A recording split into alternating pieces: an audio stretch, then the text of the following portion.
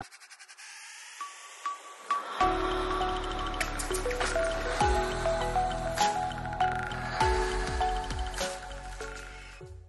all, welcome back to another video. For today's video, I will be sharing with you all on the possibility of using a malicious Windows RDP server for initial access. Before we begin, I would like to give a special shout out to MEAD861. Thanks for the donation on YouTube. I really appreciate it. Alright all, now let's begin.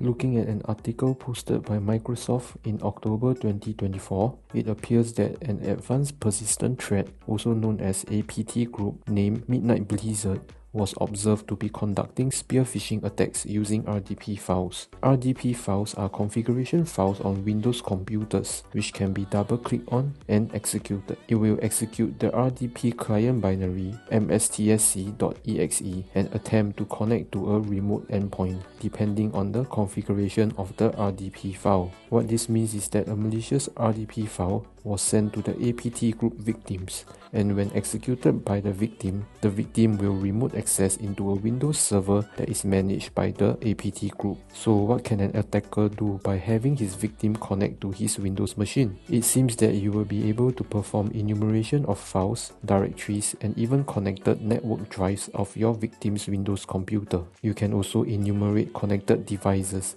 such as USB devices. Enumeration of clipboard data seems to be possible too. If we were to look at another article posted by Picus Security, we can see that they have highlighted the impact of the attack to be similar. Enumeration and exfiltration of files, manipulation of USB devices, and an additional installation of malware which was not highlighted in the Microsoft article. This is pretty interesting as this will allow us to execute code on our victim Windows computer, granting us initial access. This attack vector is not something new. In fact, Black Hills Information Security has published a research on utilizing malicious RDP server as an initial access method back in February 2022. I will not be going through this article as it is going to take a lot of time, but this article provides an excellent walkthrough of how you can actually carry out this attack. As usual, all references used in the video will be posted in the video's description, so be sure to check it out. Now, let's take a look on how we can quickly craft a very simple proof of concept to demonstrate some of the impact that we have discussed from the articles, mainly on enumeration and exfiltration of files, and also code execution. First, let's take a look at our setup here. We have two Windows machines separated. One is the RDP server that we will be remoting in, and the other will be the client Windows machine that will be launching the RDP configuration file. Let's look at the Windows client machine. Our user here is RDP victim, and in his documents folder, it contains two sensitive files, one text file and one image. We will be exfiltrating these two files as proof of concept. Looking at the RDP client binary, there are a few configuration options that we can set. What we are interested in will be the option that will allow us to expose the victim's drives to the RDP server. This can be set under local resources and clicking on more. We can see that there are several devices we can expose to the RDP server. Let's take on drives, which will then expose our C drive and even map network drives as well. Now let's remote into our RDP server with the user TS user.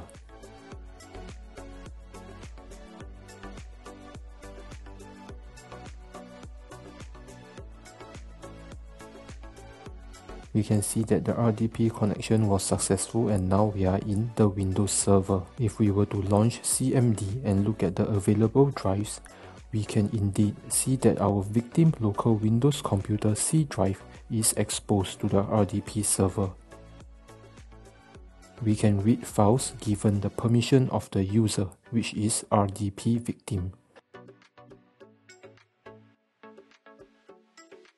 Now, we can simply exfiltrate his files, such as his text file and image file as shown earlier, onto the RDP server. We can even write files onto the victim local Windows computer too.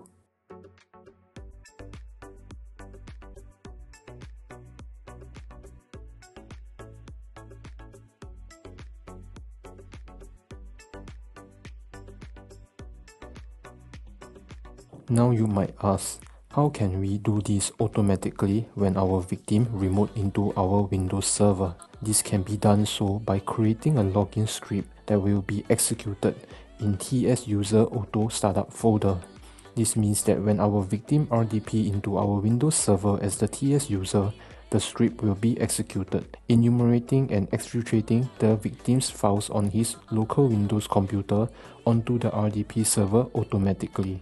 Let's demonstrate this.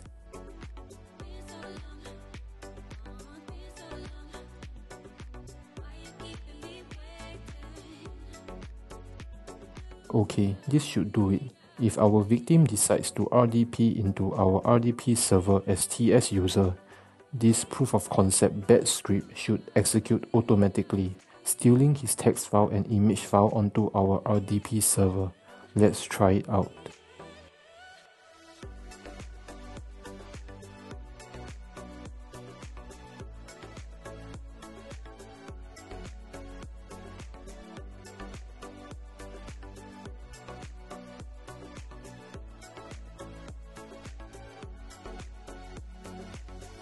Okay, as we can see, there is the command prompt window showing. It can be hidden quite easily if we were to execute a binary and setting the shell properties to be hidden instead of just a simple bad script.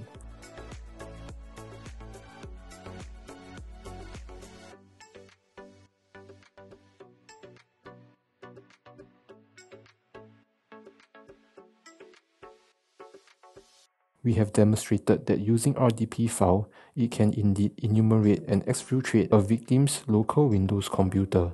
This is pretty cool. How can we execute code? Well, since we can also write files onto the victim's local Windows computer, we can drop a payload into the victim's startup folder. Let's drop a simple bat file that will execute PowerShell as proof of concept into the RDP victim local Windows computer.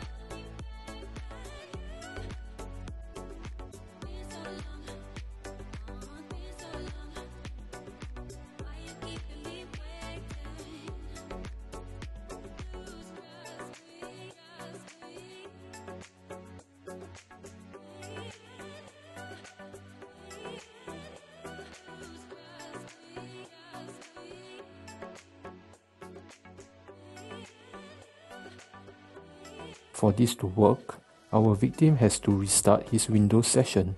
The payload in his auto startup folder will then be executed.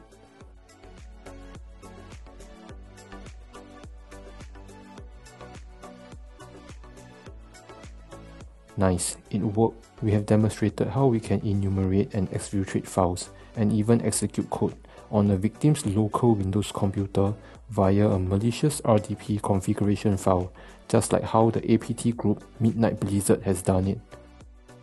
It is pretty crazy to see that there are no warning prompts or alerts when you are connecting to a remote Windows server with your entire C drive getting exposed and mapped to it.